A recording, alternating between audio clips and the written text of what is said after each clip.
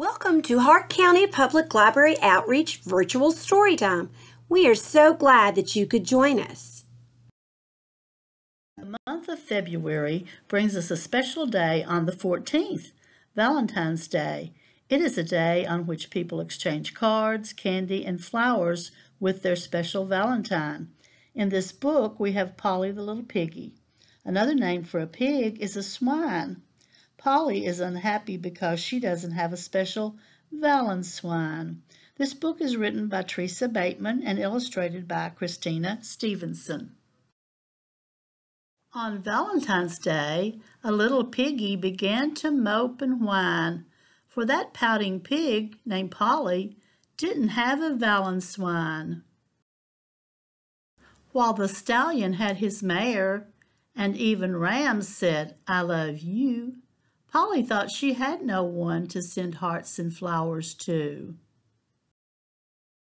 She went slumping round the pig pen with a bad case of the grumps, till her mother asked her gently, "Why are you down in the dumps?" "I have no Valenswine," she sighed. "I just want somebody sweet, someone with a loving voice to make me feel complete. I need a Valenswine to feel all warm and full inside." She longed to have a Valenswine so much she nearly cried. "You need fresh air," her mother said. "Go out and think things through. I'm sure you'll see, if given time, that someone here loves you." Polly puttered in the pasture, sniffing sadly through her snout. Then she sniffed again. "That's something sweet." She quickly turned about. There were roses twining on the fence. "Oh, Rose, you are divine. So please tell me that you will be my one true Valenswine." But the roses didn't say a word to answer Polly's call. Her piglet heart was broken. She had no one at all. Her mother gave that pig a squeeze.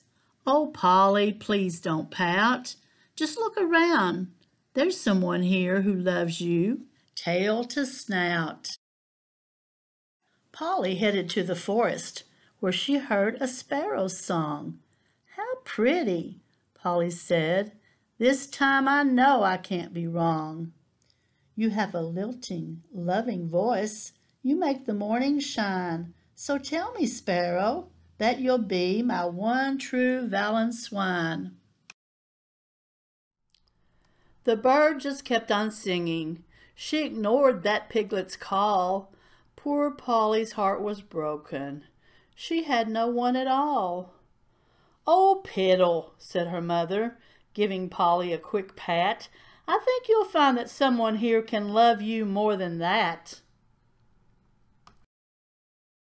Polly wandered through the barnyard, spying fresh slop in the trough.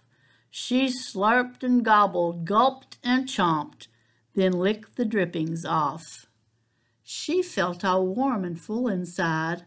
"Oh, slop, I love to dine. So please tell me that you will be my one true Valenswine."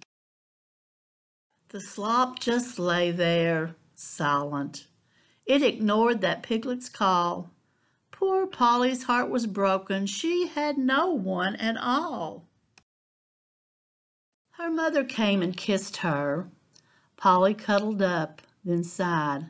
"I love you," said her mother. Polly felt all warm inside. Her mother's voice was loving, and her mother's words were sweet. Her smile made Polly warm and full. Her love made her complete. "Oh, Mother," Piglet Polly said, "please say that you'll be mine. Right now I see you are for me the perfect Valenswine."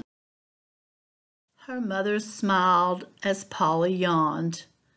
They snuggled by their stall, for Polly's big discovery was no surprise at all.